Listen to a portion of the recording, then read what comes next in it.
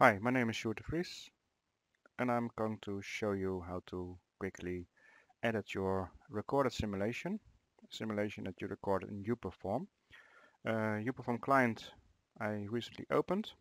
As you can see on the right screen, you can see the recorded steps. In the left pane, you will see the bitmap, the screenshot with the bubble text. The first thing I'm going to do is to change the bubble text and the action areas. You review the steps, and for example, this step is double, so I usually click in the application as my first step, so it's recording it properly, but this is an unwanted step, so I delete it. Next step, I select if it's nicely changed. I can also choose, for example, to make it a little bit nicer because I can see the icon as well in the simulation. Make it as nice as possible because it's cut out here.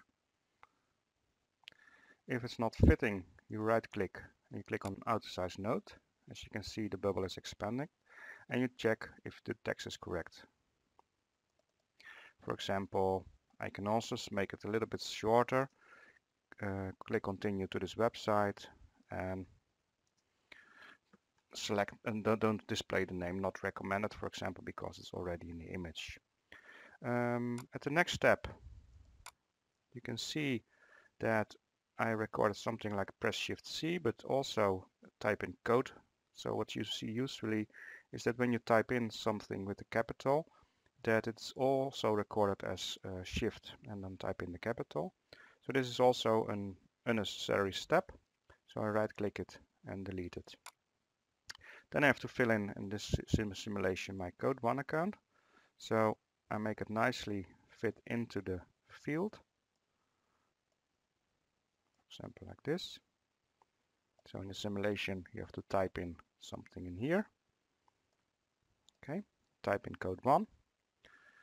I can change the text in the action balloon. For example, type code 1 in the user name field. You can also you can also type in type code 1, etc. instead of in the username field as well, because it's also in the image. But this is very nice. When I record something, let's see. Okay, what you see now, maybe you will notice it as well, but sometimes when you click onto the next screen, it doesn't respond. That could be possible that it's happening with you as well. Just go to another tab and go back to the simulation. So I'll not cut this out to this video because you can have the same issue. Okay, I was with step 3. Step 3 was actually clicking in the field or double click in the field. And I usually click in the field during the recording. I don't use the tab functionality, but I also delete a step from the recording because the end user will not notice it anyway in the recording. They know they have to click in or tap to the next field. What is important is what they have to fill it in here. So type in 1234 in the password field. That should be nice. Okay. The next step would be click the login button. And also trick it a little bit because this can happen to you as well. Actually, it says double click the login. There are two ways to accomplish this. Of course, you can change the text, but if you say, for example, here in the text, click login, then still uPerform will remember the action as double click. So that's not the ID.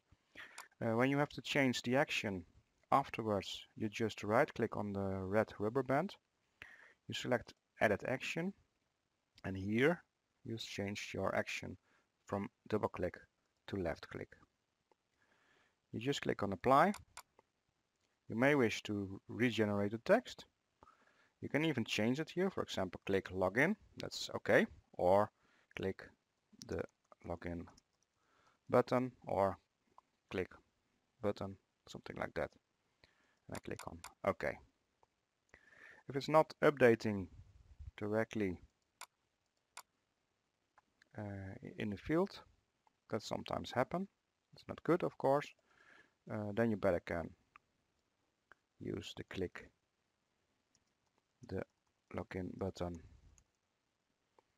You can change it here or in the step text.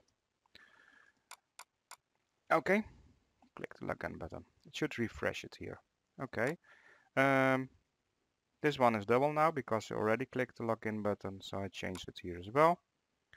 And this one is double now. This one is double now.